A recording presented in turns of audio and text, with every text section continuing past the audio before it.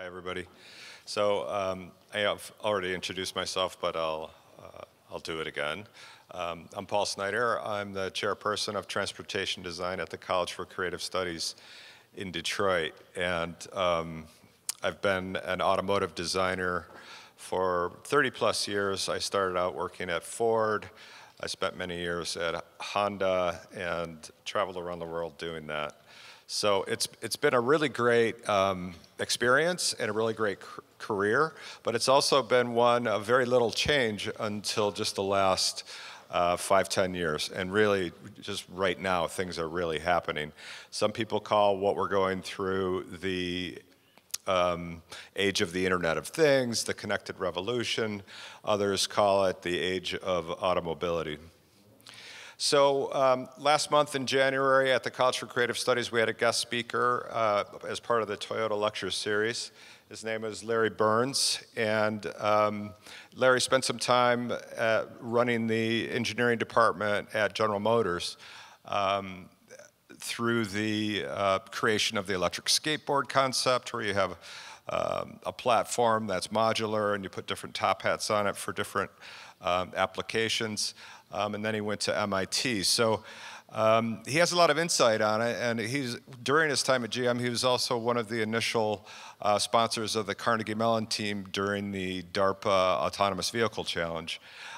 So he's been following that quite closely, along with many other private-held industries that are all investing in autonomous technologies. And according to them, the tipping point for autonomous vehicles is just about 5 years away, and the tipping point being a time in which the technology and the costs are at such a point where it becomes viable to roll out in greater volumes.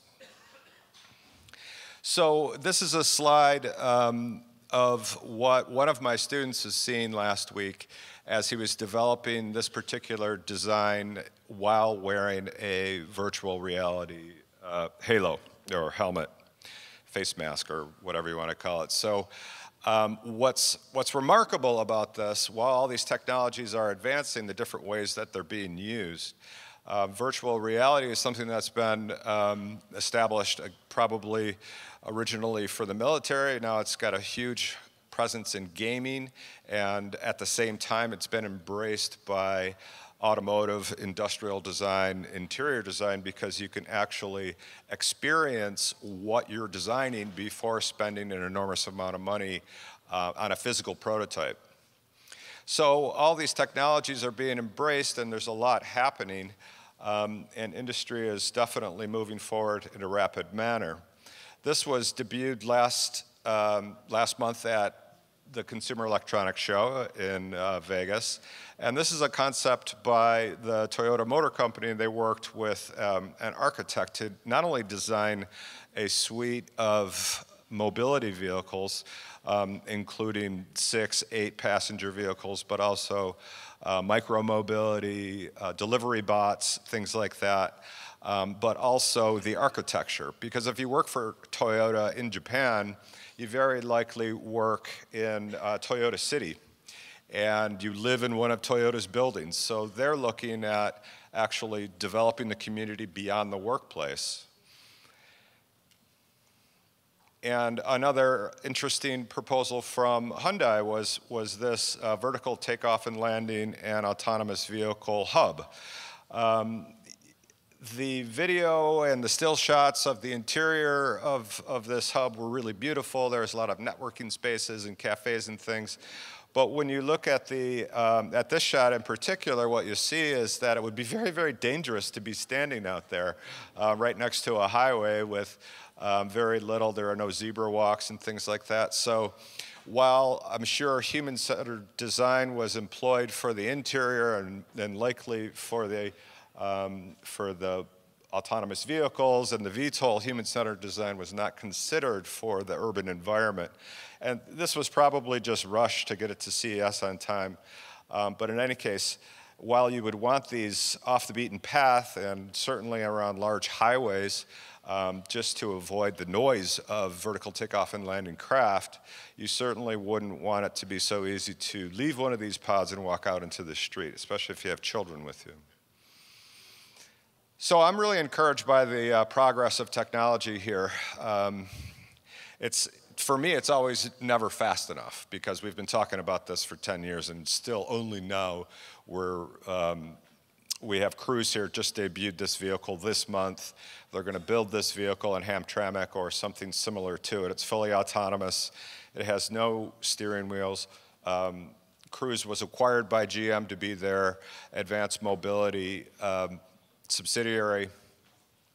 And they have about 1 million miles of testing, I think, was, my notes aren't showing here, so excuse me if I get my numbers wrong, but I think they're up to about 1 million miles of testing with Cruise autonomous technology.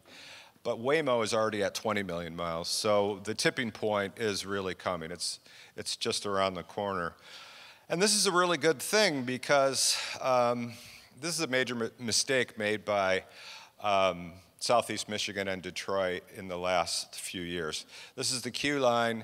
It's about 3.3 miles in one direction, so a 6.6 mile loop going up and down the business district and the cultural center of Detroit City. It cost about $200 million to make and doesn't connect any of the neighborhoods beyond this 6 mile loop. Detroit is 139 square miles with about 700,000 people. So there are a lot of neighborhoods out there several miles away from this area, which are still totally disconnected. In speaking to Mark DeLaverne, who's the Chief Mobility Officer for the City of Detroit, he joined after this project was nearly finished. He said retrofitting the 49 intersections along this 3 mile line up and down Woodward would have cost about $60,000 per intersection. So that's $3 million for the infrastructure versus $200 million to lay down track. So when you start to think about the cost of new infrastructure, I know you guys aren't big fans of rail because the Lone Star line somehow was going to happen and then it never happened. But I would advocate to leverage the emerging technologies versus going back to older technologies. Quite possibly, this was merely an attempt to bring Detroit up to one of the other urban cities in the United States that had a rail line, that had mass transit, because we haven't really had mass transit in the city for a very long time.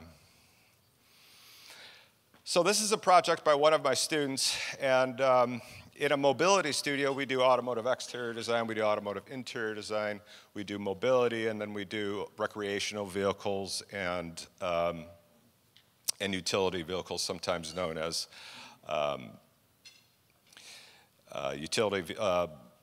vocational vehicles, vehicles with a specific job. So this was a mobility project. And I always encourage my students, especially in the mobility studios, to work with cities that they are somewhat familiar with. This student wasn't from Southern California, but he spent some time there on internships. So over the course of about 1.5 years, he learned about how painful it is to commute in LA. And of course, he didn't really want to buy a car while he was only there for a couple of years, so he was taking the bus and he was using Lime and the different micro mobility scooters, and he found the whole thing to be still very, very cumbersome. So his concept here is an integrated, he calls it blockchain mobility.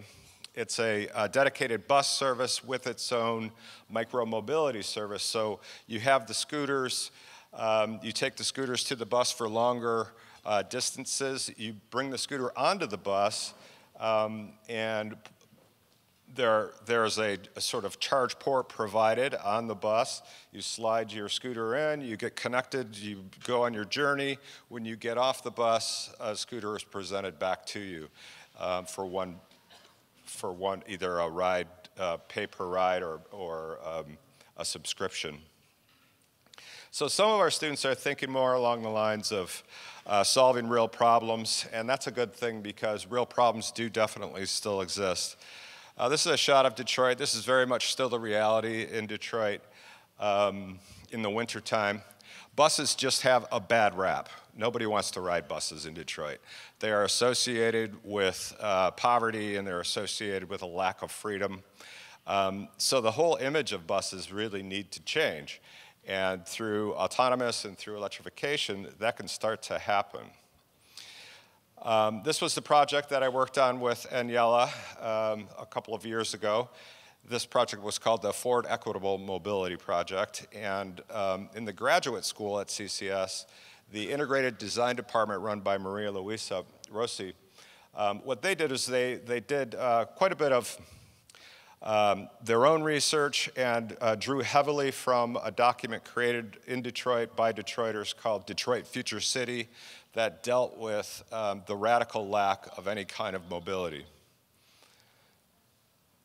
And so what they came up with was three overarching concepts. One was entry point being means by which people can enter the economy who have been either disenfranchised or from communities that have been disinvested in for so long. Another was placemaking, and there were a few more.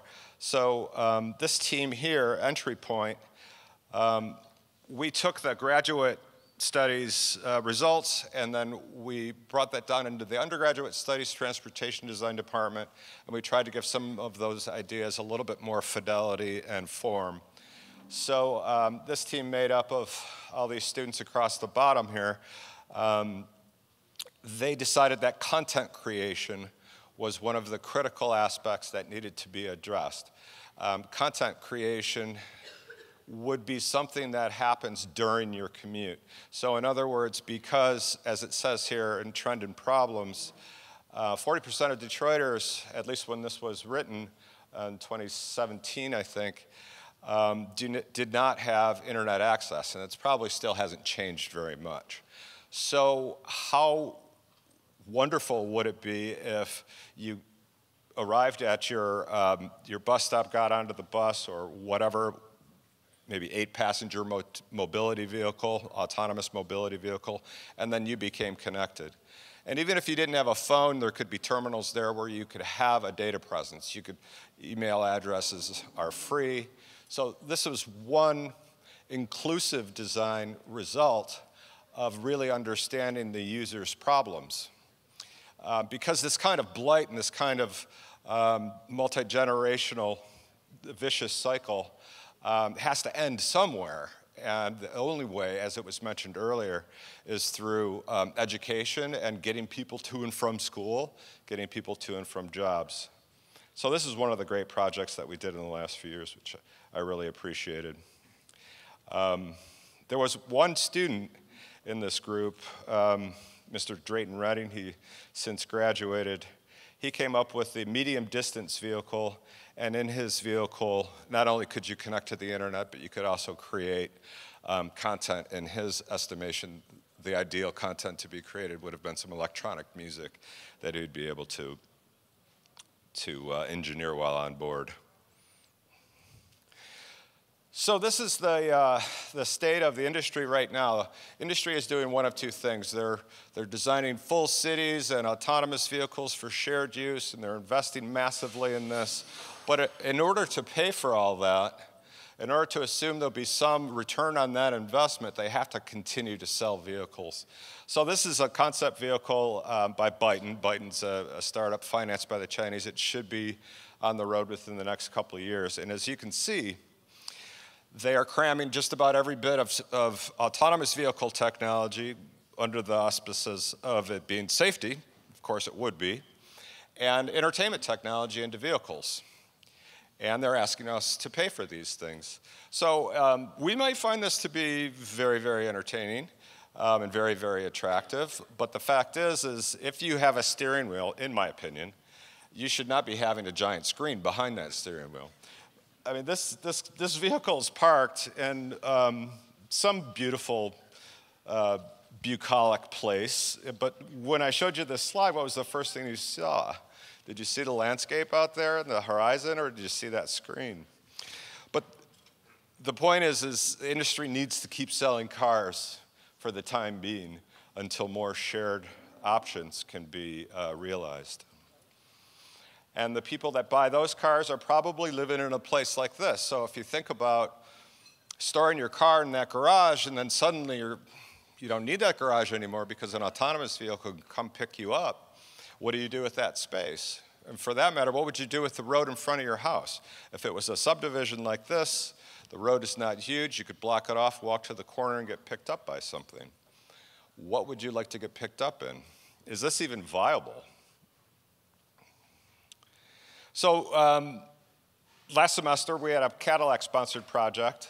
GM, they chose the Cadillac brand, and so this is a design by one of our students for a 4-passenger luxury experience. The size, you have to imagine this being about the size of a Honda Odyssey minivan, or the size of, let's say, a GMC Yukon SUV, kind of full-size SUV.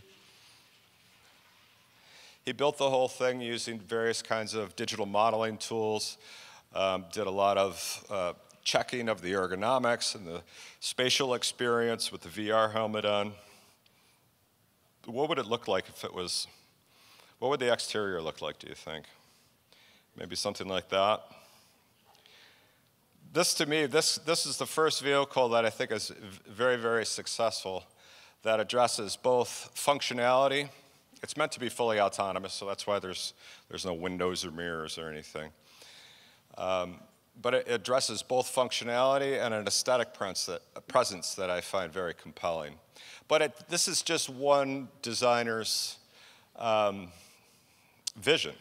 You know, given that if we live in a liberal democracy based on capitalism, no matter what technology is coming, no matter what's happening, there's always going to be choice. So another student comes up with something like this that he finds very compelling. Yeah, this to me, this was an assignment where you had to take a photo and then use that photo for reference, so he used Pokemon. But it's adorable in the sense that it's also, at the same time as being very, very friendly, it also looks like it could protect you a little bit. Here's another design. Some students are much more rational. Some students go for the expressive. I'm well over time here. This is a vocational concept here. That's a fully self-contained power unit called Hero. On the right-hand side, you can see it's operating on its own. It could operate as a sort of neighborhood watch. On the left-hand side, it's powering something that could clean up after a natural disaster or something like that were to happen. I'm getting pretty close to the end here. This is an idea, it's called the giving tree, which kind of gets back to some of the things we were talking about. Autonomous vehicles, technology, it can all lead to opportunities to give back to our communities, to engage our communities in one-on-one conversations and understand their needs. So this idea was about a girl grows up in the community and she goes back to the community to coach and mentor. And the holographic tree in the middle would have various kinds of lessons that could be recorded and could be gone through with members of the community. So it's basically like a classroom on wheels. Instead of bringing kids to a preschool or on the weekends, this could go into your community, something like this. This was another mobility project. It was also a collaboration between the color and materials department and the interior design department at CCS. So this student's idea was share a ride, share a story, share an experience. And the seating design is kind of derived from the horse and saddle. And his notion was that in sitting upright like you would on a horse, somehow that inspires more interaction as if you're on a journey together with your friends. And lastly, I'll close with this. Wouldn't it be great to have your pets picked up and taken off to grooming and things like that? Designers have to consider so many different kinds of use cases, so many different kinds of people, so many different economic backgrounds, people with children, people with pets. So I'll leave it there. Thank you.